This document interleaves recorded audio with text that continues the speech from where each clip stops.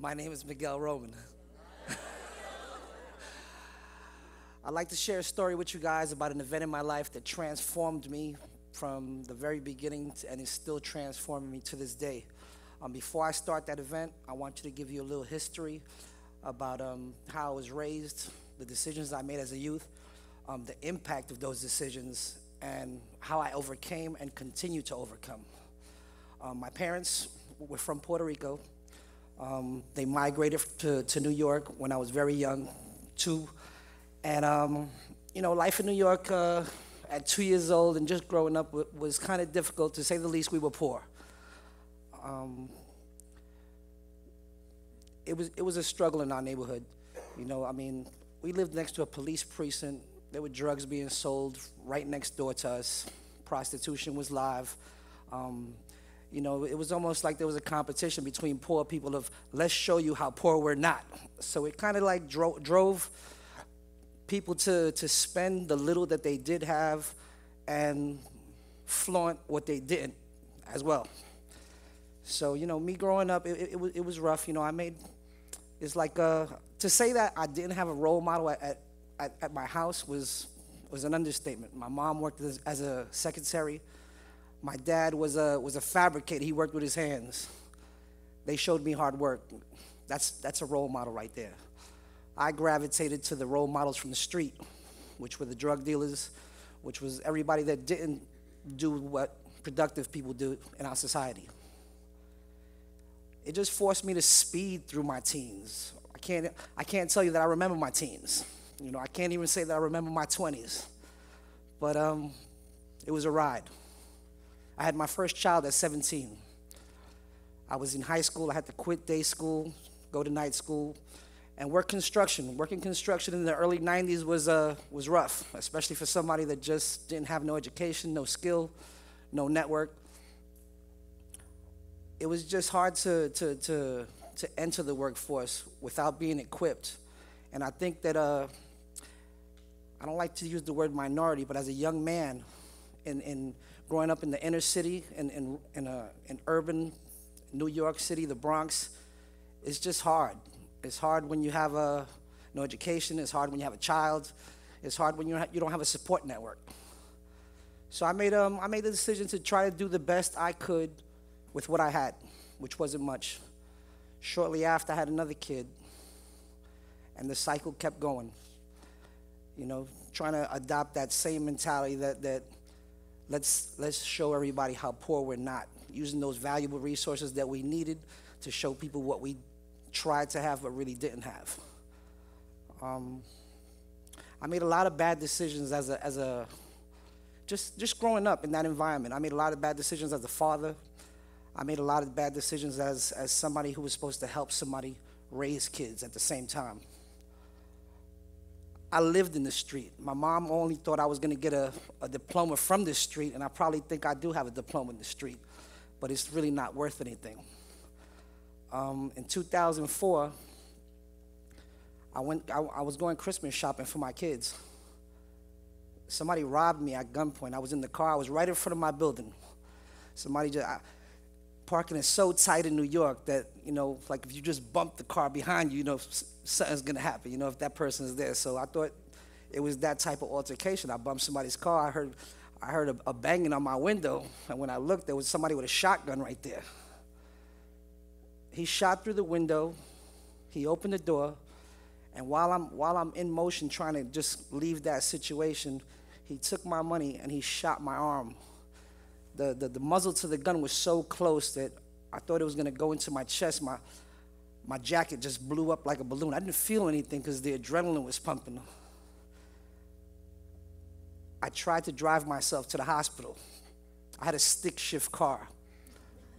I don't know if anybody knows how to drive a stick shift while they've been shot in the arm, but I was very erratic. To say the least, I am driving erratic. The police are chasing me now.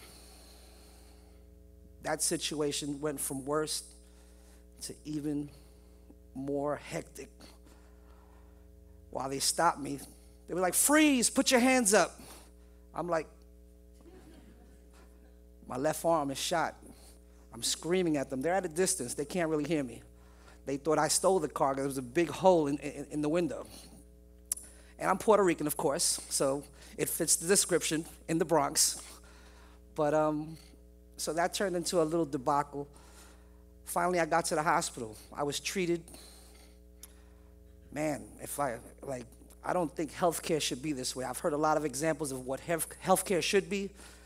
What I got wasn't healthcare.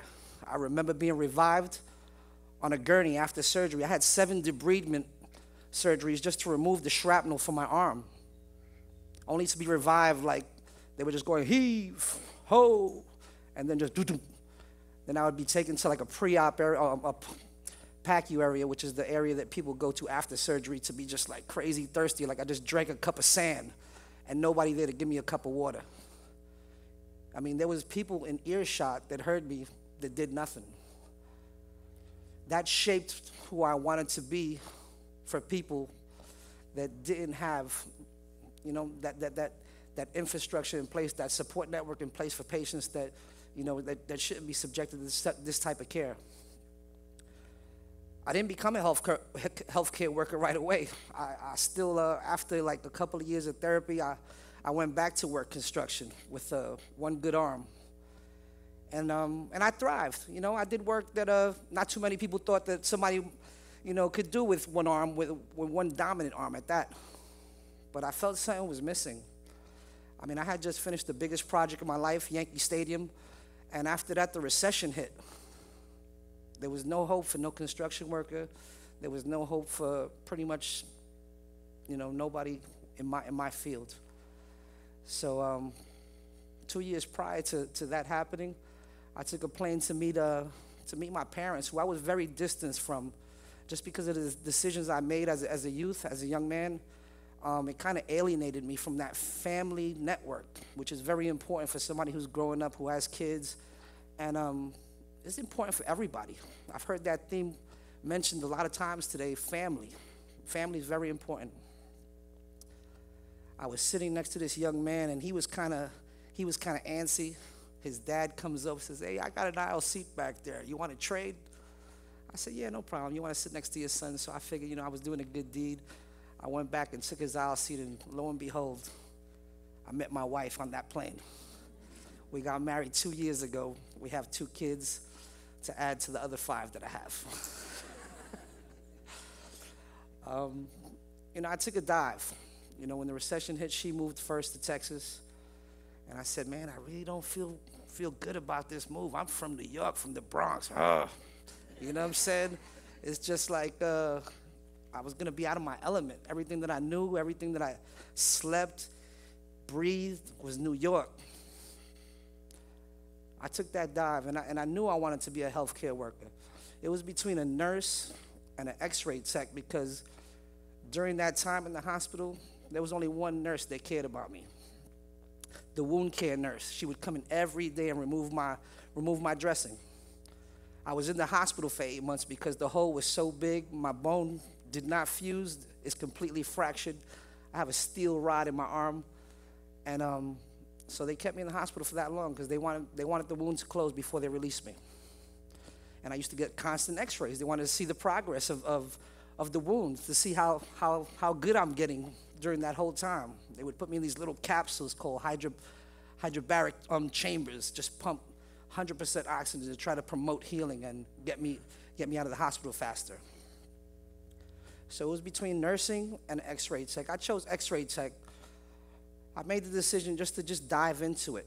I heard labels too as a theme, and I had put a label on myself that I was just, I was probably part of that dumb circle, maybe average circle in between. Upon registering for HCC in the radiology program, I found a different label. I found out that I was part of the A-team, the elite circle of people who just poured their heart into what they're doing and focused and had passion. And I graduated at the top of my class with an associate's degree on Mother's Day 2012. That was just my first accomplishment. I was still hungry. New York, I enrolled for an advanced level certificate at HCC again, simultaneously with my bachelor's program at UTMD Anderson. That was hectic. But I did it. I got my CT certification. I got my bachelor's degree 2 years later in business administration in a radiology setting, and I graduated at the top of my class again. I was still part of that A team. I'm still hungry. I'm from New York. I applied to TEDxTWU for my MBA because I know I needed regardless if I want to make change in healthcare, because I feel that healthcare needs like a renaissance, as you all been hearing. I feel like I want to be part of that renaissance, but that renaissance doesn't just start with one person. It starts with,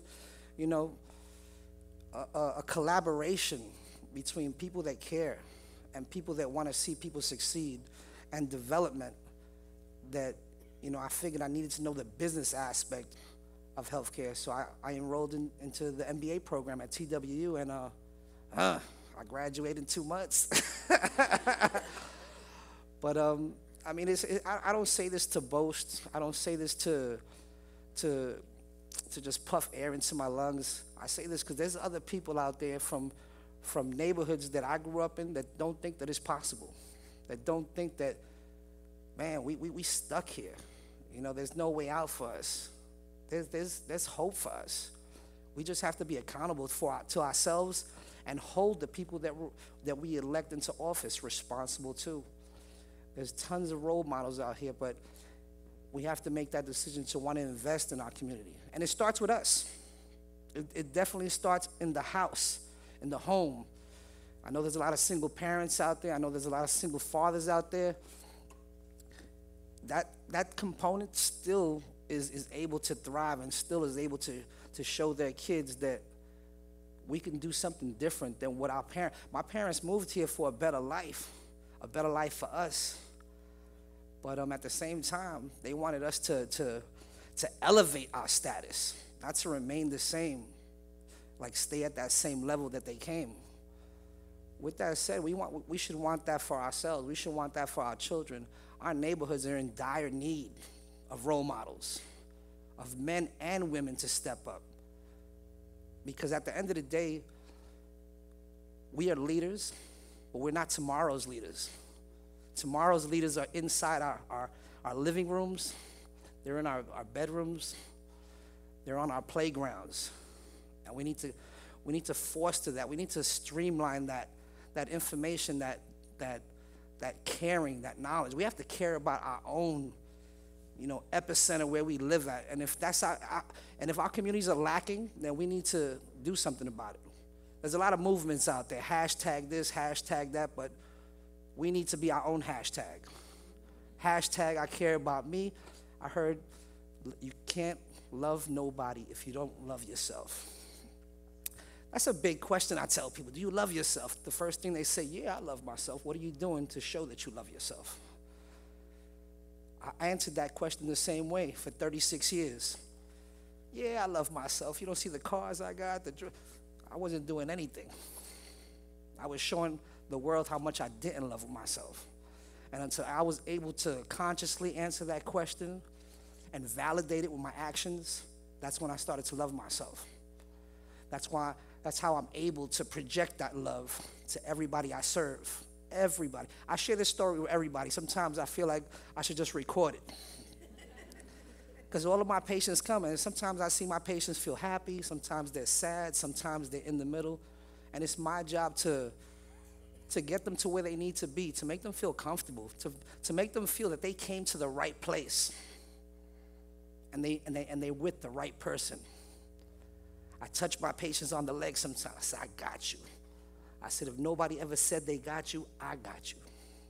And I try to translate my experience and transform their experience to be an experience that's memorable, that they can say, what's your name again? Because I do introduce myself. I make that connection, and I try to be funny just to break the ice, and I try to be caring, empathetic, and do a lot of things that just not everybody does. But I love my job, and I love what I do for people, and at the same time, I feel like I'm responsible for the people that are coming behind me. And my message is to everybody, if you take one thing from this, become that block. I am in no shape or form an architect, but I'm a building block. And we already know who the main architect is.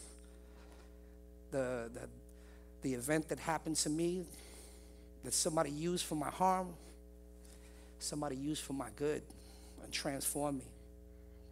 And he can transform anybody. We just have to want to be transformed. We have to want to be molded. And that goes with sharing our experiences and showing our kids, because I used to always tell my kids, do this, do this, do this, and you know what? They never did that. They never did that. And so I followed the same model. And I have great parents. I love my parents. My mom was my arch nemesis growing up. She's my best friend now. And my dad followed the same model. And I got a loving family. And it starts in the family. And I just want everybody to know that we have to be responsible for streamlining that responsibility to our kids and letting them know they care. And it is possible to change. And electing people that we hold responsible to what we need in our communities. There's no reason why our children should be playing around where crack vials or anything's at our playground. We have the ability to get that cleaned up, and we have the ability to say we don't want drugs sold in our neighborhood. And I just wanted to say thank you to TEDxTWU for giving me this opportunity. Thank you.